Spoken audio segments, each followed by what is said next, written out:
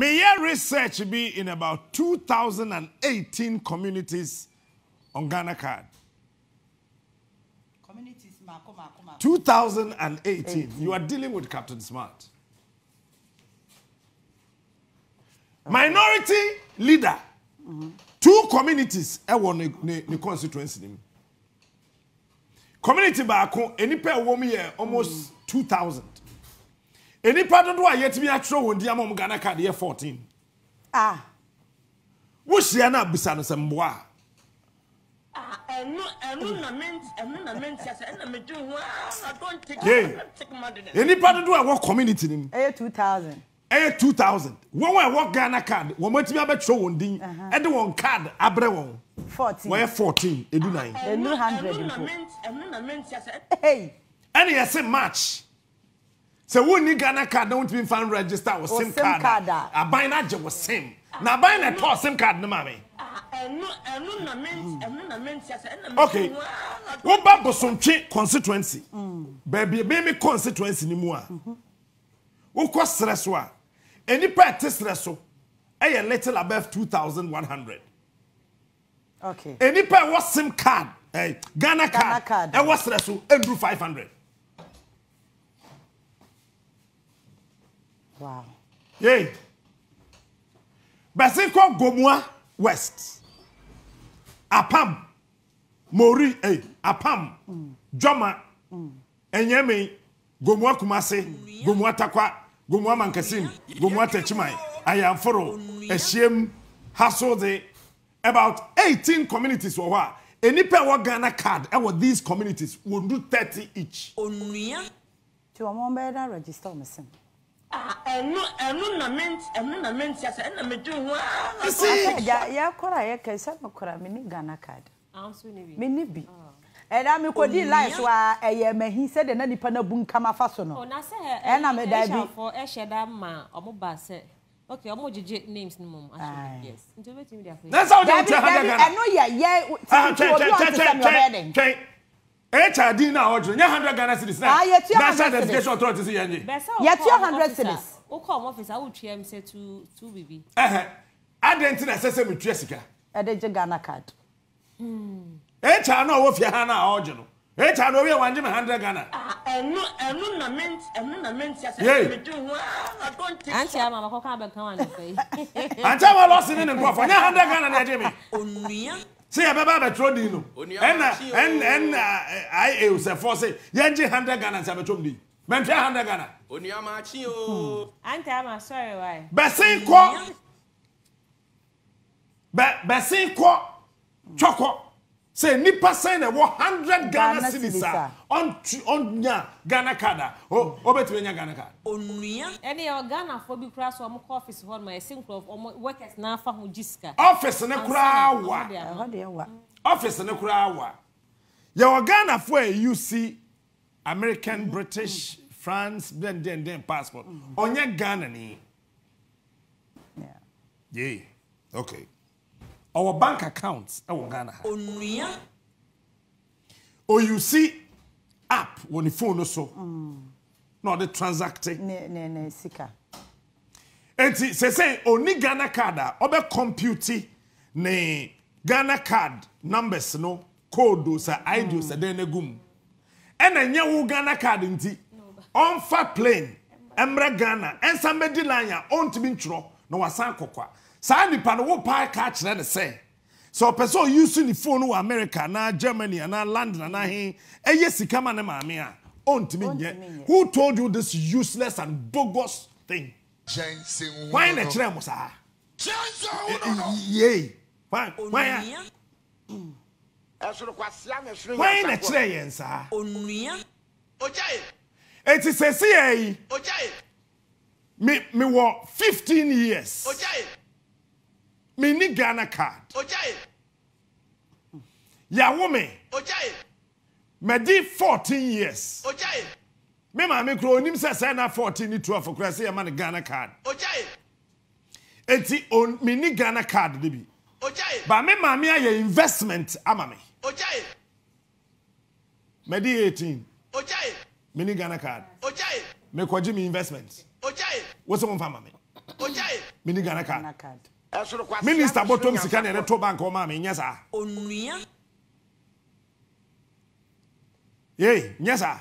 Onua. Ade a menti ase kura biom. The so-called SIM card registration now. Telco sifo no eji me bio data. Ojai. Why? Private company. Ojai.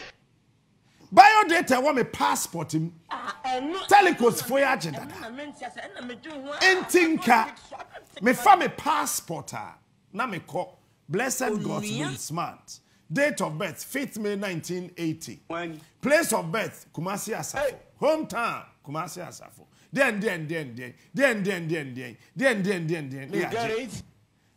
What's swape? And near man was here hona. No person all the things about me. As I say, no, a called national security ho. National security here na wonya wako passport officer.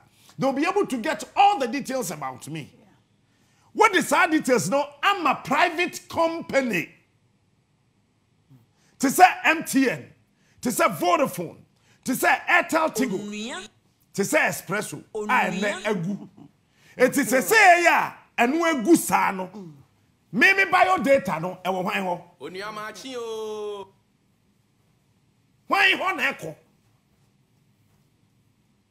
It is a china na MTN egu, Vodafone egu, Airtel Tigo egu a. Maybe bio data no. Information about me. Why in the beekeeping? Esoro kwasi amesuru nyansafo. Ya de kwa hwan ho. Onua. Ojai. Please oh, please. Please oh. Ye nneema bia. Mesre. Ye manyansa kakra. I say mata ho. Esoro kwasi amesuru. But ubenya tibonkoso e wo Ghana. So NDC ni asem bia NDC beka bia se yense hunu kura o se ye. Yense hunu no. Ubenya MPP ni ka asem na yense hunu kura ye se ye. Ni yetudi eche. Yenko Dr. Mamadu Ba omia krom ni amusa se nipa dodo sen na wo ho a wo Ghana card. Yense hunu no. Onua. De ya me ya ba ko so no se wo kwa na wo ka se okay ya titi wo Ghana card. Enti onfa Fiat go numbers in Canada ho. Non register. Yes, say SSA edina na wo ho dada no. A reflect a match the wo Ghana card. So what it means is that I can still be identified by the telco say ye friend me mami kunedu yi ana. So the information na wo hwehwe no e wo ho dada. But the Etienne say, Mahama na kofa ba yo. Pesos so said they want fi Israel. Phone here that in China says here me nya call, but they can still listen to every conversation. And then me say meteto. Onua machi o. Now, ya titi phone. When? Yesterday yes I dey we China. When? And a BlackBerry for say no ye ntiase. You cannot listen to the calls of American leaders without their notice. It's a BlackBerry and say, me kwa kodana sa me charge me phone 3 meters away from my phone. Any can say with me take conversation. No. If you don't get it for a feet, say, hey, and I'm on me answer. You get it? And on we answer. It's most of American top-notch politicians. So or charging the phone far away from baby order because I wonder when you did komokra obi amfre they can activate the microphone in your phone. And the video in your phone and it is going on in this country. It is obi babesra no kuta the phone keke no de te wo nchen a ma nya wadwen se nkomo na wo bo no obi ntie because obi anya call wo boa. They can just activate the microphone phone any video na phone they will listen and hear every goddamn thing you guys are talking about. Eba ya no na Samsung say Debbie ye ntiase ade no ye tete adodo. Into 10 feet away. Onua. Ena Huawei o sadan. Huawei. Wọ́n say Debbie 10 kura so. I don't know. You be can't kwechire. No mo can't kwechire mo nam so no ye ma kwan. Fellow Ghanaians. And an iPhone, and used to block transistors and resistors. And then locate that distance. Whereas I think the iPhone cried the kutawa. No matter the distance, who activate it, want it. Yampene, your time iPhone, echo China for mass production, no activities are there. No. And now in Canada and in America, when you do that, it's a serious criminal offense. But it is happening in this country. What was our phone in the hot secretary? Made them in here and crom. Now, Obite office be one cry ha. Now, I activate the phone no.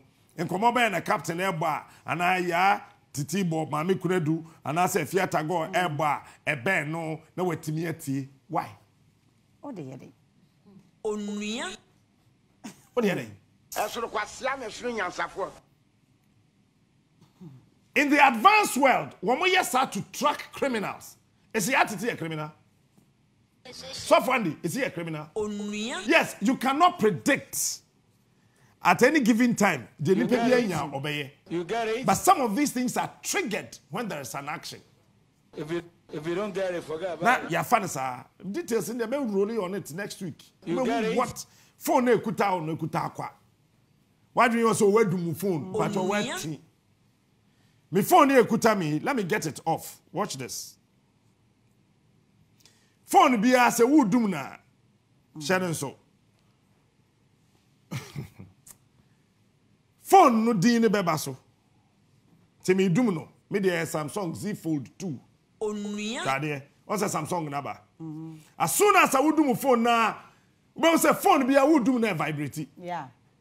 A vibrate, it bounces back to save 3% of your battery. It's a phone where I made dumni mean a new year. A dum because said Tagore, Mami K, Yatiti Frebia, Onyame Keke. But they can sit here in this country and still activate microphones, you know. That is why I work with security installation. I do phone. You get it?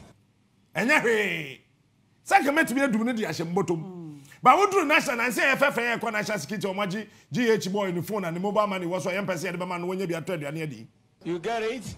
Who do what I do phone or reception? The reason is that they know very well this thing can be activated at any time, anywhere. Then come on, no be it. It is a good thing for everybody in this country to be identified by the mobile numbers you see. But as I say, you're gradual. You say everybody is captured. Say, pa Ghana for ewo Ghana card. Out of 30 million, you drew 15 million. And they're not correct. It's 15 million now, Kano. You get it? Now, yet was a MPP for, NDC for. So, wouldn't be idea, we have forgotten, so we are building a country, we are not building a political party. God damn it. Yeah, I'm Solomon Muslim Sam. Call me the Janka General. Keep watching Zion View TV. Stay happy, stay informed. Get a lot.